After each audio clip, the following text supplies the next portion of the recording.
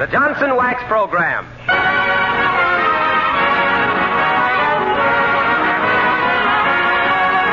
The makers of Johnson's Wax and Johnson's Self-Polishing Glow Coat present Fibber McGee and Company with Jim Jordan as Fibber, Donald Novis, the Four Notes, our special guests Zazu Pitts and Billy Mills Orchestra. Our 200th show opens with You Do Something to Me.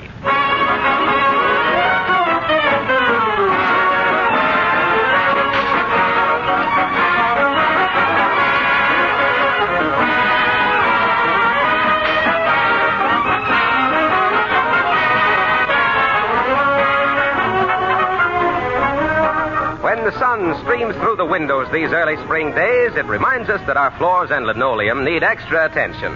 Fortunately, it's the easiest thing in the world to make floors sparkle and gleam like new with Johnson's Self-Polishing Glow Coat. This remarkable liquid polish goes on in a jiffy, dries in 20 minutes to a grand polish, and requires no rubbing or buffing. Right now, while you're thinking about spring cleaning, you'll be glad to know that there's a special sale of Johnson's Wax and Johnson's Self-Polishing Glow Coat in giant-sized cans, which give you 1/3 more for your money. A pint and 1/3, or a pound and 1/3, for the price of only a pint or a pound. Now, the supply of these giant-sized cans is strictly limited, so it will pay you to buy both Johnson's Wax and Johnson's Self-Polishing Glow Coat while they're on sale at a bargain price.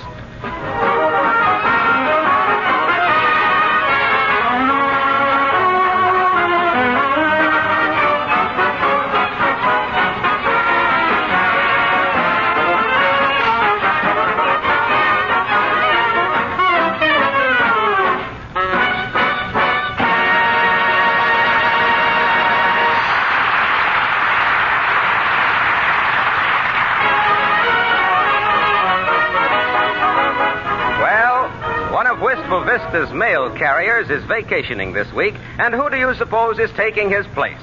Yes, and here coming down the street, bent double by the weight of a big leather bag, we find not Santa Claus, not the junk dealer, not the Sandman, but Fibber, have you written to your mother, McGee?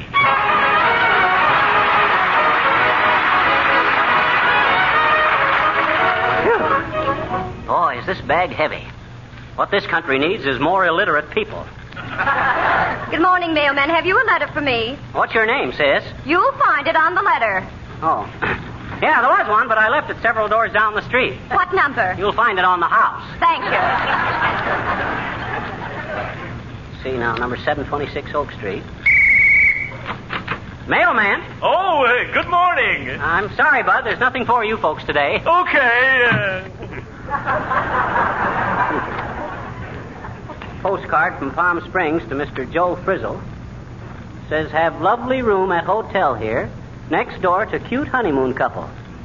Having fine time, wish you could hear.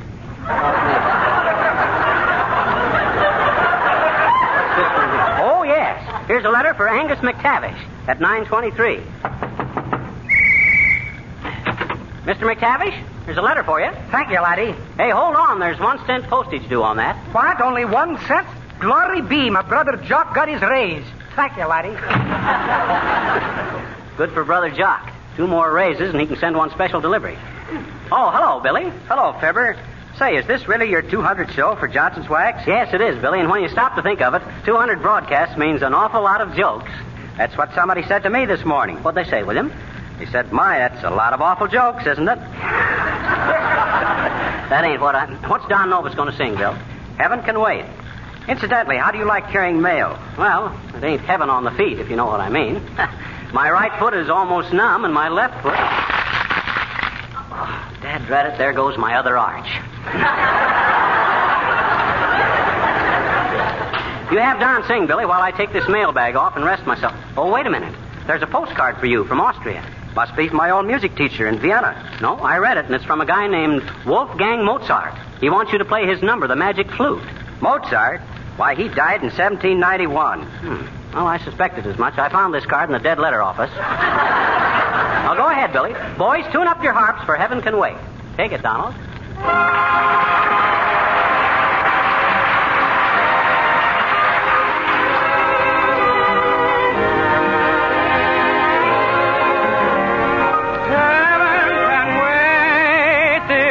Paradise just being here with you.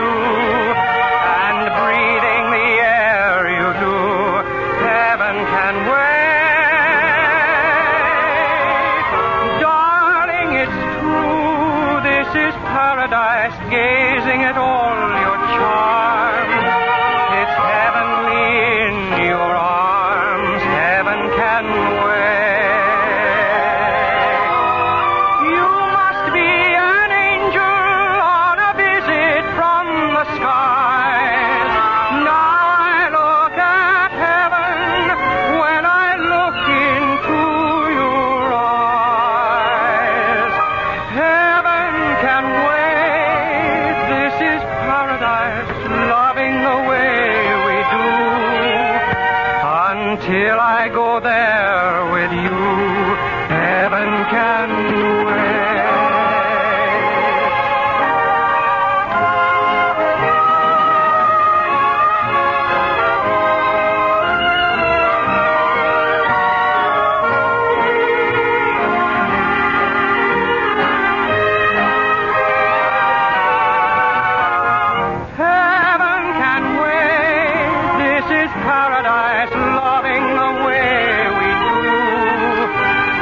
Till I go there with you, heaven can wait.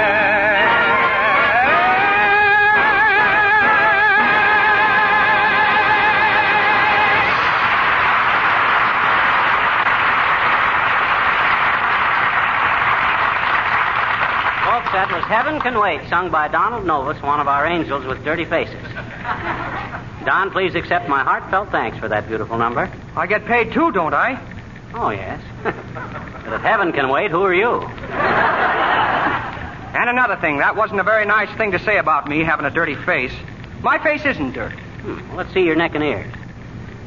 Folks, I was wrong. He ain't an angel with a dirty face. He's a nice, clean little devil. What you got there, Don? Oh, I almost forgot. It's a telegram for you. Oh, well, let's see who it's from. Okay, bud. Oh, well, listen to this, fellas. It's from Jack Benny. It says, Dear Fibber, stop. Understand this is your 200th broadcast for Johnson's Wax. Stop.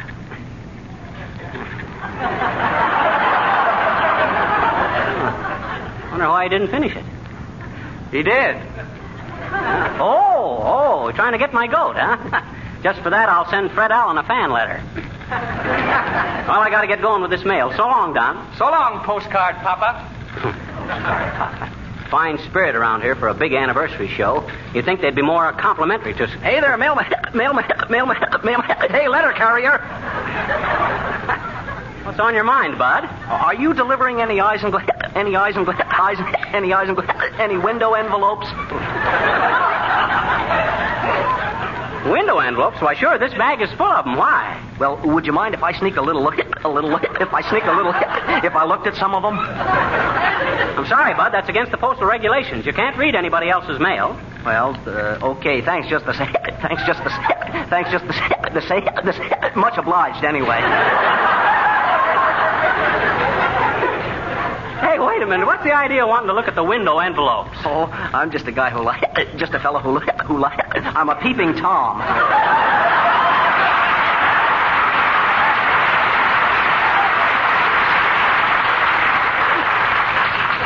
Peeping Tom. He's a jerking Joseph. See, now, I better sort out the rest of the mail for this block. Here's a letter for Harpo Wilcox. Wonder where he lives. Oh, well, just to save time, folks, he lives right here. Good morning, mailman. Oh, is that you, Fibber? Oh, quit acting, Wilcox. You made the opening announcement. You know darn well it's me. All right. I was just endeavoring to establish a certain dramatic verisimilitude. Well, if you what? I was endeavoring to establish a certain dramatic verisimilitude. Harpo, it's guys like you that make censorship necessary. You know how some people are. If they can't understand something, it can't be decent. Here's a letter for you. Thanks. Well, say, isn't this a nice letter? I don't know. I didn't read it. The paper was too thick, even when I held it up to the sun. Listen, it says, My dear nephew. It's from my aunt. You don't say. Well, who else would you call my dear nephew? My uncle would. Oh, yeah? Well, go on ahead. All right. It says, my dear nephew. My dear nephew. Congratulations on your 200th broadcast for Johnson's Wax. You've done a wonderful job. I listen every Tuesday night to Harlow, Wilcox and Company and enjoy it very much. I'll enjoy it more, however, when I get my radio repaired, so I won't be getting a smart aleck named McGrew or something at the same time you're on the air. Keep up the good work, nephew. Smart aleck named McGrew. Harlow, Wilcox and Company. Well, what else does she say, dear nephew? I'm afraid. Oh, not much more. She says, I took your advice and bought some of the Johnson products in the special giant-size cans with the extra third free while there are still some left. Your uncle and I are so pleased with your work that we're remembering you in our will. Well. Which do you want, the red heifer or the buggy with the fringe on the top? Your loving Aunt Teresa Titwillow, Box 47, Birdcage, Arkansas. Good old Aunt Teresa. Well, which you going to take, Harpo, the heifer or the buggy? Well, I don't know. It's a pretty sporty buggy. It's got red wheels. Yeah, but the heifer's got 2 horns. Well, I gotta be going, Harpo. Okay, so long, pal. My dear nephew. Poof. Ain't enough. I gotta have pains in my arches. I gotta have ants in my mailbag. Well, let's see now. Who's next? Oh, how do you do, Mr. McGee? Oh, so nice to see you. Hi, Mrs. Uppington. Here's a letter for you. Oh, thank you, Mr. McGee. Tell me, don't you feel a beautiful surge of patriotism wearing the gray uniform of our brave mail carrier? Yeah, but I had a tough time with my Easter deliveries. At the end of the day, I had 6 more rabbits than I started out with. They must have declared a dividend. Say, I seen you leading them society people in the Easter parade, Uppy. Oh, yes, and such fun, too, really. Oh, right, eh? And Horatio looked simply devastating in his cutaway coat and silk hat. I told him he looked just like a banker. Yes, he did to me, too. Like a banker in a 2-bit poker game. You looked real handsome, all bundled up in that new fur coat, Uppy. Oh, Mr. McGee. In fact, the guy standing next to me says you look like a cute little rabbit. Oh, he didn't, not really. Well, them wasn't his exact words. What he actually says was, who's the dumb bunny up in front? No offense, of course. Oh, you gotta be going, Uppy? Yes, I have to go, Miss McGee. You see, I'm attending a luncheon with the girls I used to know in finishing school. Oh, and I'm so afraid they're going to twit me about the time I pinned Francis X. Bushman's picture to my dressing table. I guess I was just a silly, brazen girl in those days. Well, goodbye. Goodbye, Miss McGee.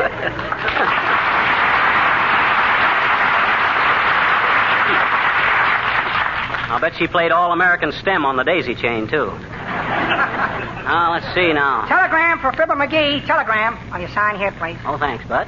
I'd give you a tip, but I ain't got anything smaller than a dime. Well, you better save that so if it rains, you can crawl under it.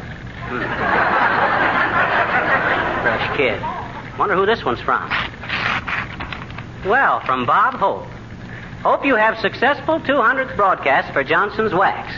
Hope we continue to follow you on the same network, same evening, with our marvelous show starring Bob Hope and expensive guest stars. Stop. Hope you are reading this out loud. Stop. Hope. What does he mean, expensive guest stars? I suppose he thinks Zazu Pitts just works here to pay off an old gambling debt or something. Oh, that reminds me, I got a letter for her.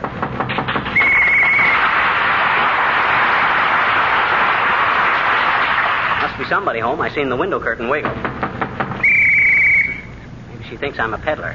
Hey, inside there. You want any mail? Oh, I certainly do. Any mail. Yeah. Our old friend Zazu Pitts again. Hi, sis.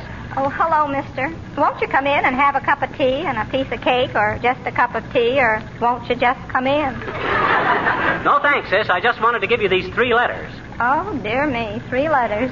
And from the Orange Blossom Matrimonial Bureau, too. Matrimonial Bureau? Well, why don't you open your letters and see if Cupid didn't dig a dart into some ding-dong daddy? Wow. All right, I will. But I don't believe it's any use. I just got a feeling I'm going to fall for some wolf in sheep's clothing with his smooth ways and city talk. And it's a wonderful feeling. Excuse me while I read my mail, mister. What's that one say? He says the photograph I sent him looks just like Hedy Lamarr. Oh, he did, eh? Gee, that's kind of flattering. He certainly knows women. No, he doesn't. It was really a picture of Gail Patrick. Somehow I don't seem to take a good glamorous picture, mister. I had some taken once with real soft focus, you know, behind a gauze screen and all. Uh-huh. And some man asked me for 12 dozen of them. 12 dozen? He must have been running a temperature. No, he was running a shooting gallery. He wanted them for targets. Let's see this next letter. Oh, dear. What's that one? It's from a man who saw my advertisement. He says he thinks I'm just the girl for him if I have $10,000 in the bank and can handle a gang plow. A gigolo in gum boots. Well, try the next one, sis. All right, but I just know it's no use. I've been throwing myself at men so long I feel like an adagio dancer. Uh-oh. That guy enclosed a railroad ticket. Where's the ticket to, sis? Poison Gulch, Texas. It's from a cowboy. Oh. He says if I marry him, he'll give me a half interest in a Mexican saddle, a rattlesnake necklace, and a guitar. Mister, I'm engaged. Well, congratulations, sis. May all your little dogies get along. Oh, thank you, mister. Dear me, I'm so flustered, I hardly know what to do. I guess I better go up in the attic and see if I can find that old army cot. Army cot? Ain't that saddle bum got any bunks in his ranch house? Oh, I wasn't thinking of that. It was the trip out there. That railroad ticket he sent me is only good in the cattle car. Yippee! I'm a bride!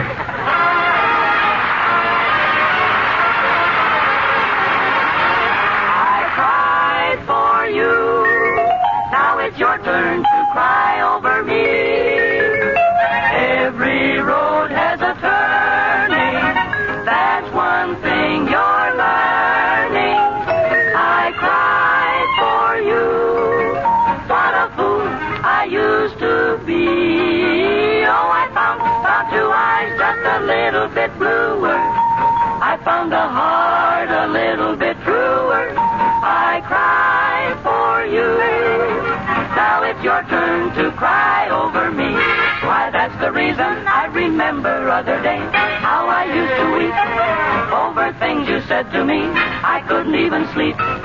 You forgot your promises, every single vow. All you did was laugh at me. Things are different now.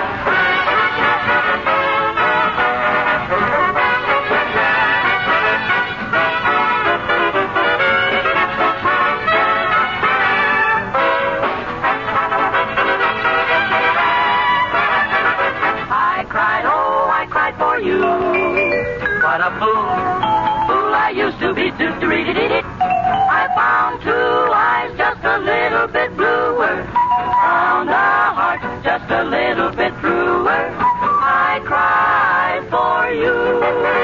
Now it's your turn to cry. Your turn to cry. Your turn to cry over me.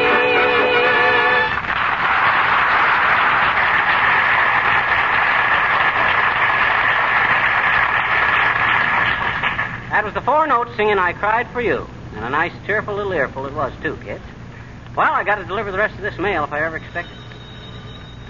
Talk about your dramatic verisimiliated. Here I am out in the street and the phone rings. Oh, well, I'll answer it anyway. Hello? I'd like to speak to Mr. McGee, please. Are you he? Yes, I is he, sis. What is it? Telegraph officer. I've been requested to sing a telegram to you. Oh, one of them singing telegrams. Okay, Flagstad. Give out. Are you ready? Yes. Hey, wait a minute. Who's it from? The Eddie Cantor Fan Club. Oh. Okay, well, go ahead. Oh, here's to your 200 show. 200 weeks of banter. We thought before, but now we know that we want canter. We want canter. That is all, sir. So, they want canter, do they? He's just a banjo-eyed tobacco auctioneer. Oh, here's a letter for old Boomer, and here's his boarding house. Hi, Boomer. Here's a letter for you. Thank you, my boy. Thank you. Wonder if it's important. Wait till I see what it is. Well, a round robin. Thank you, my young friend. And how is it that a prominent citizen of your eminence finds himself in a mailman's uniform? Seems hardly fitting, particularly around the prominence and the eminence. Never mind my uniform, Boomer. Just tell Mrs. Uppington that I got a registered letter I forgot to give her. Just give it to me, stamp pad, and I'll take care of it. Certainly will.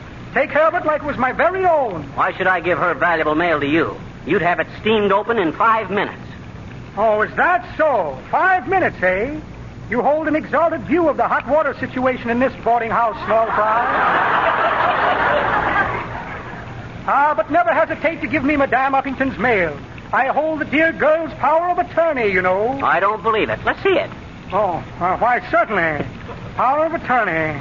Power of attorney. I have it right here someplace. Yeah. Let's see. Here's a sack of gold nuggets given to me for safekeeping by an old prospector up in Alaska.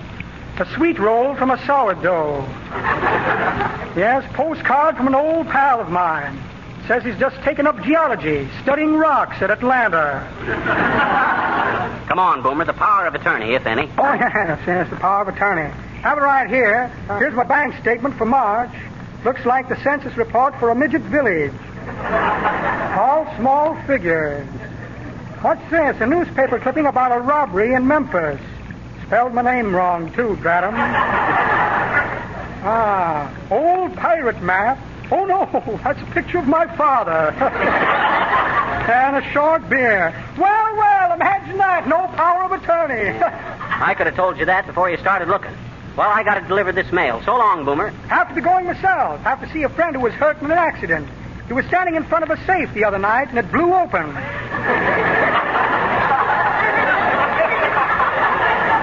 That must have had a draft in it. Well, good day, Baghdad.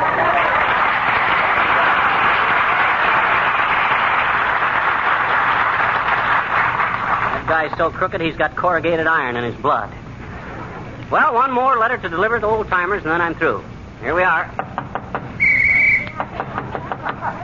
Oh, sounds like the old duffer's throwing a wingding in there. Well, I know. Hello there, Johnny. Come to join the fracas? No, thanks, old timer. Just brung you this letter. It's my last delivery. Hey! I says I brung you a letter.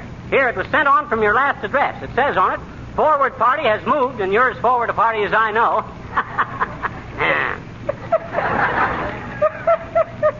That's pretty good, Johnny. But that ain't the way I heard it. The way I heard it, one feller says to the other feller, he says, see where Joe Louis is fighting a guy named Roper. That ain't the Secretary of Commerce, is it? Nope, says t'other feller. That's a different Roper. Well, says the first feller, don't make any difference in the result if it's the same Louis. The difference between wrestling and prize fight promoters, Johnny, is one buys a pig and a poke, and the other one buys a poke and a pug. Listen, old timer, I'm getting tired of all this that ain't the way I heard it stuff. Shucks. No matter what the time or place, you always meet some smarty face who knows what score is made before the game is played. He knows the inside out and what the world is all about. There's always one around, and here's the way it sounds. California has no reins. You can't tip porters on the trains. This program takes a lot of brains. That ain't the way I heard it. That old fuddy-duddy. Burglars dearly love a cop. A kid just hates a lollipop. Hell's a poppin', it's a flop. That's certainly not the way I heard it. How did you hear it, Mrs. Uppington? Social leaders hate to be objects of publicity. From all photographers, we please. But that ain't the way I heard it. Sweet and low, Donald. Billy Mills, our maestro, wrote this little ditty, note for note. He thinks he'll get Cole Porter's goat. That's not the way I'm hearing it. Have the Greeks got a word for it, Nick? Sure, a wrestling man just hates to grunt. No Greek will run a restaurant. Cursing never saw the front. But that ain't the way I heard it. There's a catch in this one, folks. The world is full of and such from folks who and too much, but nary a drop will I touch. But that ain't the way I heard it. The way I heard it, I'm known, I guess, from coast to coast as one who never bragged nor boast. Of modest guys, I am the most. But that ain't the way I hear it. That ain't the way I hear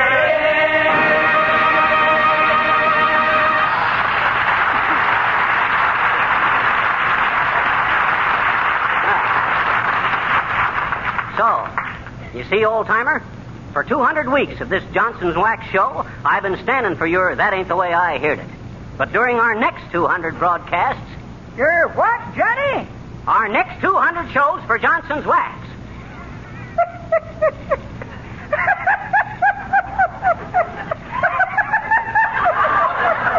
Well, what's so funny? Oh, nothing. But as I said before, Johnny, that ain't the way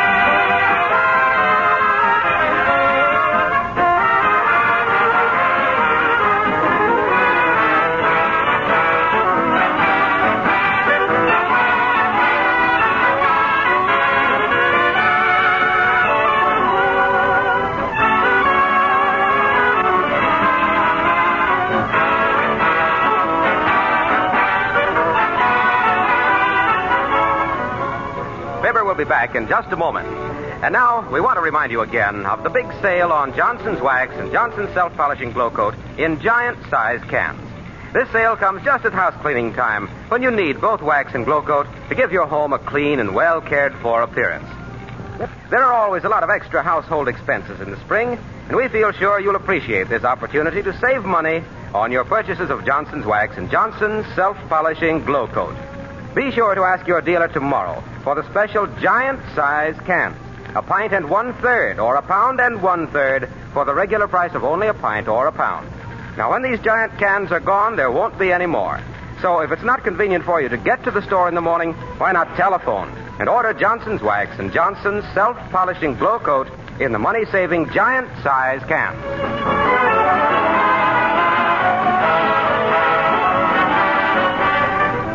Folks, we want to thank Zazu Pitts for helping us celebrate our 200th Johnson broadcast.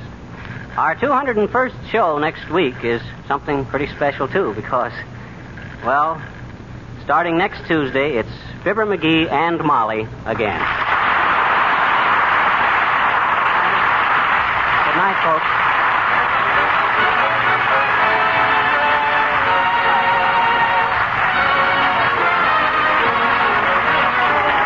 This is Harlow Wilcox, speaking for the makers of Johnson's Wax and Johnson's Self-Polishing Glow Coat, Racine, Wisconsin, inviting you all to be with us again next Tuesday night. Good night. This is the National Broadcasting Company.